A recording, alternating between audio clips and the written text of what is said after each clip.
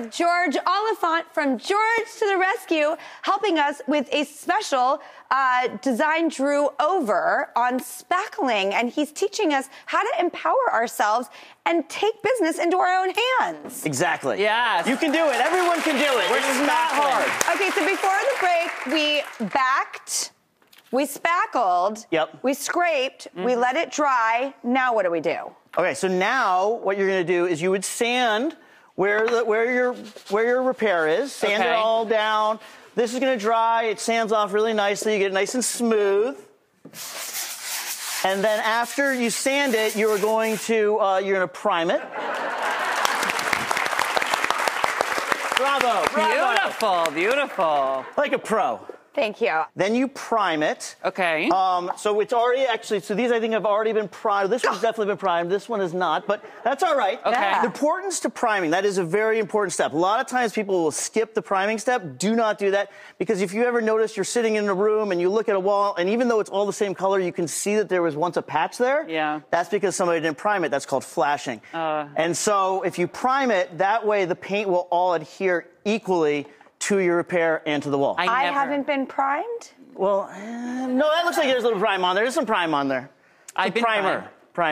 You have prime. Do you guys, anybody here ever paint without priming? I'm so guilty of it, because I'm like, paint it white, what? And then paint? Is that double the work? Well, there's a lot of options out there. Some compounds come with primer in it. Okay. Some paints come with primer in it, but it's always a good idea to prime it. And then, yes, you just roll it out. Now, there's times where you can use a brush, and there's times where you want to use a roller. When you're on a wall, you want to use a roller. It's going to give you a much more even finished product. That way you don't get like brush marks or anything. Brushes are great, obviously, if you're working in corners or if you're working on trim or bookshelves or something like that. But for this wall, yeah. And then just roll it out. Wait, this is exactly what I look like, too. But look at that. I would give it maybe one more coat. We're going to let it dry and then get it with a second coat. And I am so inspired. Oh, no, my second coat's not going That's all right. That's all right. You're good. You're good. Don't press too hard. Let the tool do the work. That's another problem sometimes with people with rollers. They push real hard. Let the roller just roll.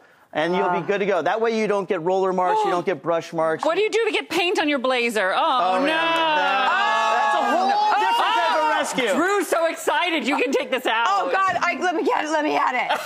Let me at it. Don't touch it. Okay. Well, gosh, George, everything I do is like way too much. And I did press really you hard did great. on my roller. You did fantastic.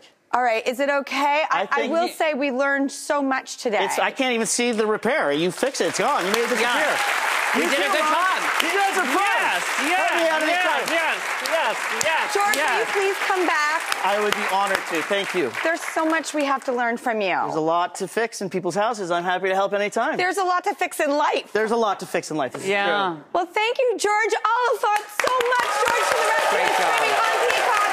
And the new season will premiere on March 26th on NBC.